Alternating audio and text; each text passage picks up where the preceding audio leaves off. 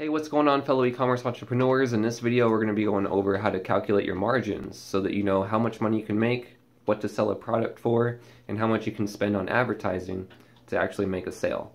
So, before we get started, make sure to like this video, make sure to subscribe.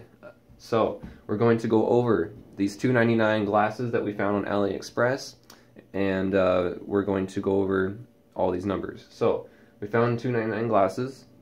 How do we find what to sell it for? We multiply it by 3 equals $8.97. We make it an easy number that can sell well, like $8.99, $8.95. Then we have our shipping.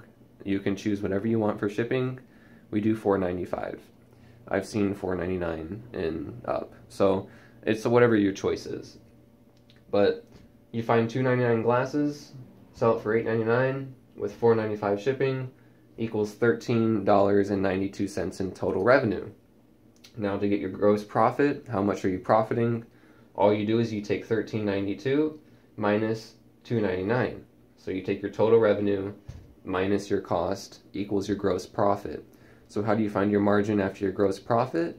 All you do is you take $10.93 divided by $13.92, take this number divided by this number, and you get 78.52. So my margin is 78.52. And what's a good margin to calculate for? Well, we were taught by John that you want to be at 60% at least, okay?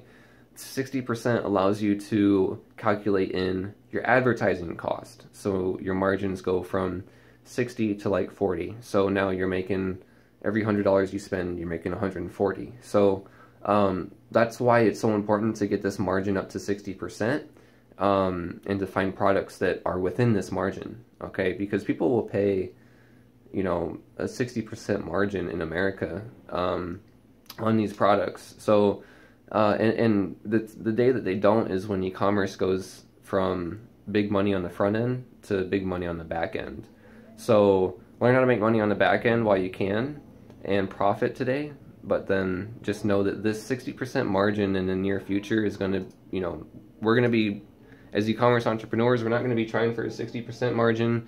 We're going to be trying for like a 40% margin soon enough. But just get into e-commerce, get Commerce HQ right now, and get Store Formula 2 right now. Whatever link is in the description is the best access that I've found. If I can offer Store Formula 2, I will. But Commerce HQ is available.